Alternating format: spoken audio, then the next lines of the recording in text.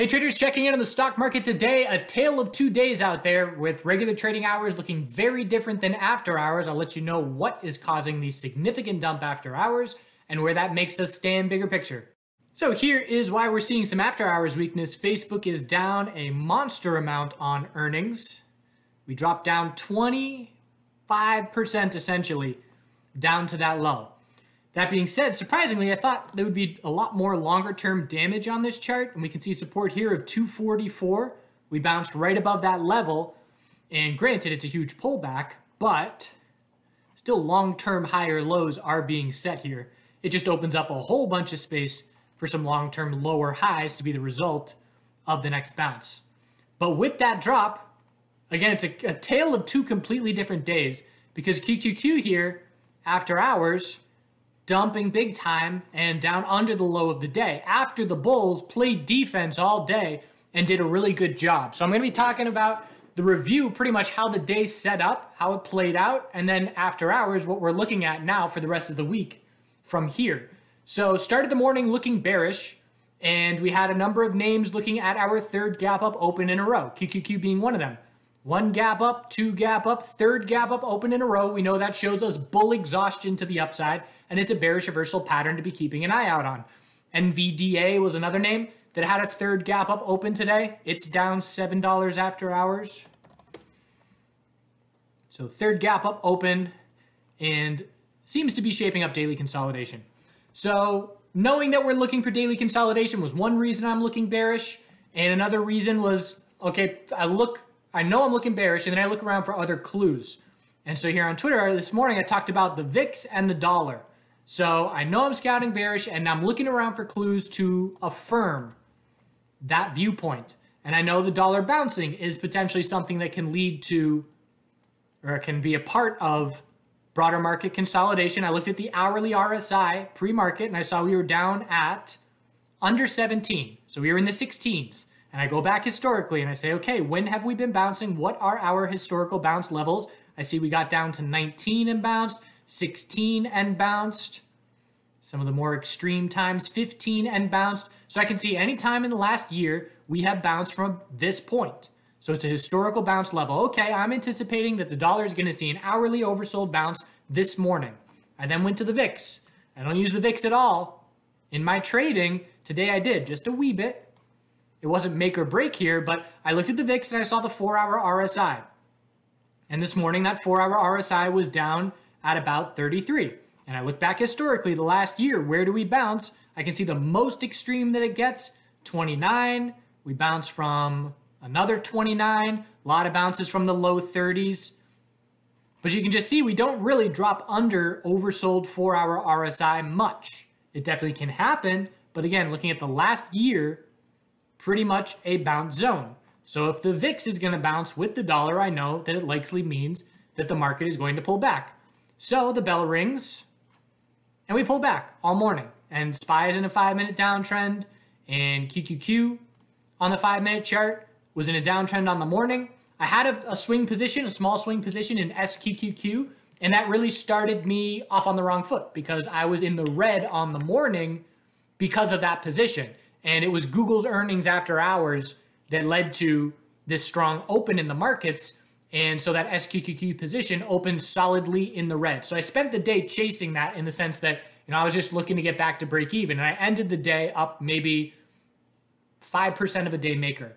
So tiny green day, pretty much flat, but it was offsetting the red in SQQQ. I added to that SQQQ position on this 5-minute bounce. I was live streaming at that point in time. Just a clear top fish play, V-shaped bounce, no 5-minute trend change. Make my entry, stick my stop over the high. I didn't nail the top, but it was close enough. Sold half on this initial pullback, and now I'm risk-free in an added position. So now I've got more size. Okay, so on this pullback, we know we're looking for a bounce. Why do we know we're looking for a bounce? Because anything over 361.39 is an hourly high or low. So I'm bearish looking for daily consolidation, but I know an hourly bounce is more likely than not to take place rather than just rolling over. We're not just going to roll over and dump. And looking at the futures charts, the S&P 500, it looked a lot like yesterday. We were just looking for a 4-hour high or low, And the NASDAQ, same thing, just looking for a 4-hour, at that point in time, a 4-hour higher low, and EMA 12 was support. So, okay, I'm in my bear position, and I started red, but now down at the low of the day, it's gotten back to a winning position. Then from there, I know an hourly bounce is more likely than not. So I chose NIO to play the bounce and didn't get a great fill, didn't get the ideal scenario that I wanted. I made an initial entry in the 2340s, and I said, all right, I will add to a second position here if 23 breaks. And of course, we bounced off 2301, so I didn't add my second position. If I had, it would have been a solid win. But because I didn't, it was only a half position, and it ended up being a win. I sold half in the 2360s and half in the 2380s. So a win, but nothing very notable. Essentially, all that win did was offset while SQQ is bouncing, or I should say while QQQ is bouncing, my SQQQ position is now going back towards the red, but I got a little bit of gains in NIO's bounce to offset that a bit. So then, okay, I did a good job offsetting the hourly bounce in QQQ. So now our hourly higher low is set at the low of the day, and we're bouncing, and now we're scouting an hourly lower high, anything under the high of pre-market. And if the bears were going to prove it to us, we needed to confirm that hourly downtrend and close weak. And then we would say, okay, daily consolidation is shaping up. And we didn't. The bulls held on. They held on just fine. And so then my SQQQ position went back into the red on this bounce. And so again, I went from a small red day at the start, small green day on SQQQ being strong when QQQ was at the low of the day. And then towards the end of the day, I'm just back to break even. It's a nothing day for me. And I ended up swinging not a full-size SQQQ position, but the same position that I swung. So it hurt me this morning, and now it's helping me here. And I've got my day maker after hours, and I locked in half of the SQQQ that I swung, and I will swing half for potential further daily consolidation. But everything changed on this drop because now we have an hourly confirmed downtrend on the NASDAQ. And so now we look at the 4-hour time frame, and now we're creating space for a 4-hour lower high to be the result of the next bounce. And the S&P 500 is not as beat up because the financial sector has been strong. It's still a 4-hour uptrend, but it was a bull break with a lack of follow through. So we're shaping up daily consolidation, and daily consolidation started in growth names already today. Crypto was showing us weakness in the morning, but then we saw the biotech sector was very weak today, MJ sector very weak. So while this was all going on and the bulls were holding on in QQQ and in SPY, clearly we were weak in XBI, growth, IWM was weak, and the sectors I just mentioned. So those names are already starting daily consolidation. So what are we looking at from here? We're looking at SPY needing to break the low of today, tomorrow, 453, which is we're right there after hours right now. We're a bit above it. But if we break that low, daily consolidation is underway. What do we look for once daily consolidation is underway? Well, we've got a ton of space for a daily higher low. And we're going to be watching for hourly oversold conditions. And we can see SPY is not close to hourly oversold. But if we break 453, drop down towards the 450 level, then that hourly RSI will be approaching oversold. So if I'm looking for a daily higher low, an aggressive bull is looking to play an hourly oversold bounce, is looking to sell partial on the hourly oversold bounce, set your stop under that low. You either nail the daily higher low or the hourly bounce cools off RSI and drops to a lower low and you stop out break even. That's my style of trading. That's probably how I'm going to approach things. A patient bull is going to wait for a big enough hourly bounce. They're going to miss the hourly bounce and they're going to say, okay, that's a big enough hourly bounce where I'm going to scout. Let's just say we see daily consolidation begin, hourly oversold bounce takes place. All right, that's a big enough bounce. I'm going to enter on an hourly higher low, put my stop under the low to this point, and if we confirm the hourly trend change, our daily higher low is shaping up. So there is an aggressive approach and a conservative approach for pretty much every setup, and determining which you want to be is the number two question. Number one question, which direction are you looking? Number two question, are you aggressive or conservative? Aggressive or conservative determines which time frame you're looking on. Aggressive looking on shorter term time frames, and it also determines the style of trades you take. Am I playing that oversold bounce scaling in, or am I waiting for a big enough bounce to play the higher low to have a clear stop level to play off of? Two completely different styles. I do both. So very clear sentiment shift. Sentiment shift to the bulls kicked off by Apple earnings. Now it's a sentiment shift to the bears on Facebook earnings. Let's see how Amazon goes tomorrow. That's going to potentially tilt the scale, as to who gets more love, the bulls or the bears, on earnings reactions this week. But daily consolidation is potentially shaping up. Bears still have proving to do. And again, tons of space for a daily high or low. The daily high or low is absolutely the most likely scenario. And unless we see increasing bear volume, we're going to gauge our retracement size. I'm going to be looking at retracement size from our daily high or low. How much do we pull back? We can pull back to 446 and still be a potential daily bull flag. So it's definitely not game over for the bulls at this point, unless we see big time bear volume that will have us say, okay, maybe this is something more serious. Maybe this is our weekly lower high being set. I personally am in the weekly equilibrium school of thought. That is the team that I'm on as far as what I'm looking for the most likely scenario. I think we're going to trade within this range all of February, or most of February. And what am I looking at to gauge that? Yes, I've seen SPY pull back in V-shape to a higher high plenty of times. But I'm looking back at September and October 2020, where we had this pullback that was a total of roughly 11%, 10, 11%. We bounced very significantly. That's a 70% plus bounce retracement. We set a lower high, we pulled back for the higher low, and we traded within that range for over a month. So I'm watching for something very similar. And it doesn't mean that's what we're going to get, but that is my mindset of what I am determining is the most likely scenario. And now I'm zooming in on the daily time frame and the hourly time frame, and I'm watching for the clues. Is the volume declining, which would increase probabilities that this is the most likely scenario? There's all kinds of clues that I'm going to be looking at on a daily basis. And every single day, my probability is going to shift as to whether I'm correct in looking for a weekly equilibrium or not. We won't be confident that a weekly lower high is being set unless we lose daily higher lows, and we know we're not likely to lose daily higher lows on this next pullback.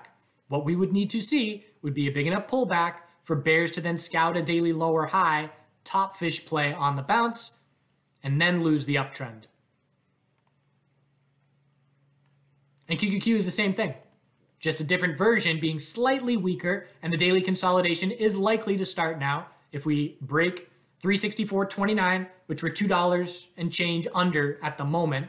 So very likely to see daily consolidation underway. And again, unless it's increasing bear volume, notable increasing bear volume, we're going to anticipate a daily high or low, anything above 337.95. And it is QQQ weaker than SPY because of XLF and XLV. Healthcare had a good day today. So here's healthcare, big green day. We know we're looking for a weekly lower high in healthcare as well. What's our bounce retracement size at this point? Looks like about 50% on the money. In the financial sector, nice follow through. Scouting the weekly lower high here as well. Retracement size is golden pocket, 62% or so. So at this point in time, I would say that our lead bull sector is the financial sector at the moment. And healthcare is number 2.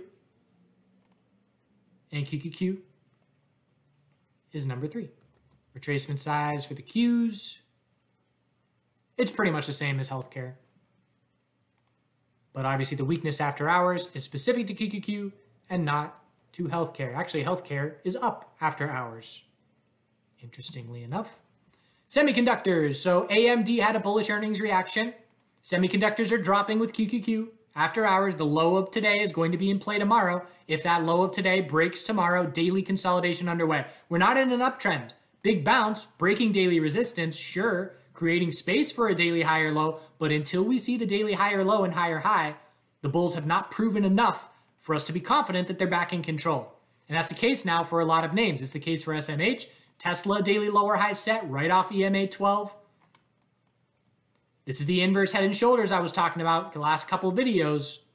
So if we can hold the low of 792 and then bull break of 944, that confirms the daily trend change. If daily EMA 12 remains resistance on Tesla, the bears remain in complete control. But the daily consolidation has started. What's our hourly RSI? close to oversold. It might be oversold in play tomorrow. NIO, daily lower high set right off EMA 12. Keeping an eye out for hourly oversold tomorrow to scout a daily higher low. Again, only the most aggressive bulls, you're looking to play those oversold bounces to try and position for the daily higher low. But again, an example, let's just say we are getting to hourly oversold and it's tomorrow, regular trading hours, and we drop down and the hourly RSI is oversold and the 15-minute and the 5-minute are oversold as well. I make an initial scale and entry at 2260. I make a second entry at 2230. I put my stop under 22 psychological. We get a bounce going on the hourly. The hourly oversold bounce starts going.